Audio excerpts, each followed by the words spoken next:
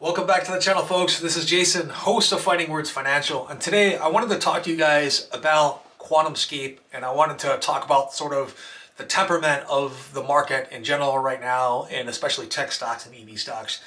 It's starting to look really frothy for a lot of companies.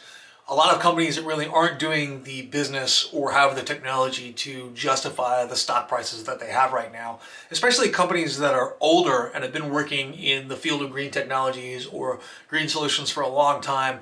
They haven't really done anything. Their technology hasn't been a breakthrough, but they're sort of being carried up by all of the other advances in EV technologies right now. And I'm not saying Quantumscape is one of those. I am saying that their run-up of almost 100% in their price is probably not going to last. I don't want you to lose your heads with fear of missing out here and buy in at a price that you may be sitting at a loss for months or even years.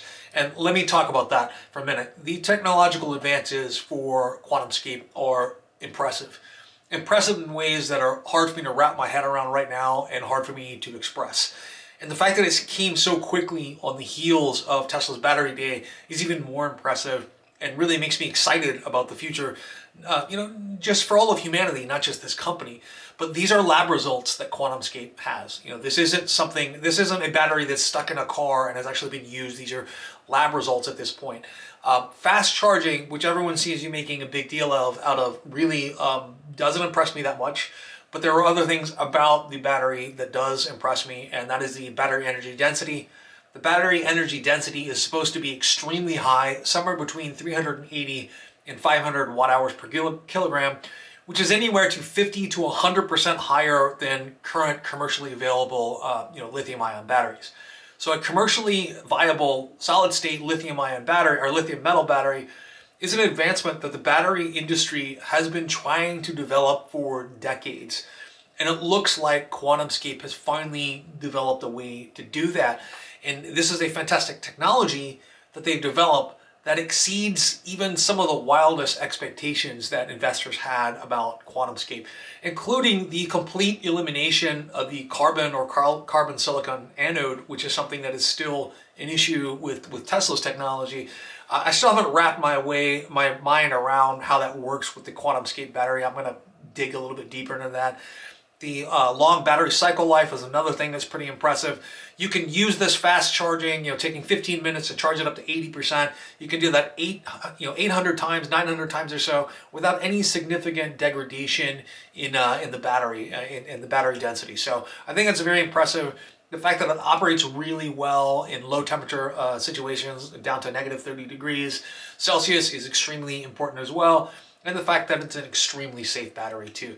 These are all really good things, and like I said, sort of exceed the expectations that we had about Quantumscape. But the biggest benefit for the future production of this battery is in fact the predicted lower material costs and simplified manufacturing, which means that the cost of the battery is going to be very, very inexpensive. If all of this is true, it's a technical leap that really supersedes the announcements of Tesla's Battery Day, on paper at least. The issue I have with this announcement and the issue I have with the stock price right now is that the earliest commercial production of these new batteries is slated to start somewhere around 2024. There's a pilot plant under development right now. It's not actually producing batteries, but they should be able to deliver 1 gigawatt hour of batteries by the year 2024. So full-scale production, the kind of production that would be expected to power the entire fleet of vehicles that VW has planned to manufacture by 2027 or by 2024, that's not actually expected to be in place until 2027. So we're looking at 7 years or longer before we have scaled production for these batteries.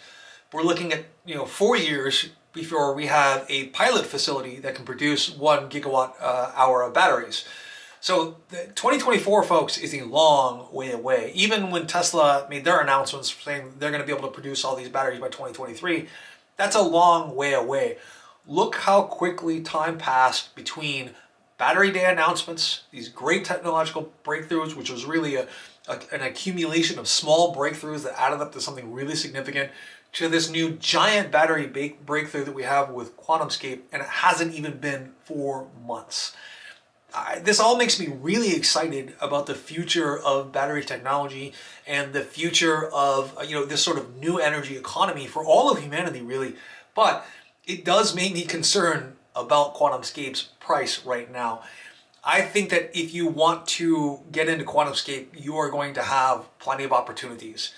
Number one, we have no idea what's going to happen between now and 2024. There might be new advancements that come out that sort of supersede Quantumscape as well. But also remember that Quantumscape is a pre-revenue company. They have not made a dime in their entire existence at this point. It's really just been a research project that money has been poured into. It's a wonderful company, but let's remember it's still at a pre-revenue stage. They still have to build factories. They have to build a pilot facility. They have to prove that they can do this cheaply and effectively, and then they have to scale production. Which means they're most likely going to have to dilute more than once over the next 4 to 7 years in order to build factories and scale production. There's nothing wrong with this. This isn't a giant negative. What I'm saying is that there's going to be plenty of opportunities to jump in this stock. I think that we are going to see a decline in the stock price to something a little bit more reasonable. I mean, it's up 100% for the month and 25% just today on zero revenues whatsoever. So don't succumb to that fear of missing out right now. The stock price could be up tomorrow, another 25%, and my advice to you still wouldn't change. It's that this is a long-term investment with Quantumscape. It's not something that you want to think about jumping in at a near-term price where you might be underwater for years or more. Anyway, folks, these are just my thoughts today on Quantumscape. Wonderful technology. I plan on investing at some point, just not at this point. Anyway, you can tell me how wrong you think I am in the comments below. I look forward to hearing from you. Thank you very much.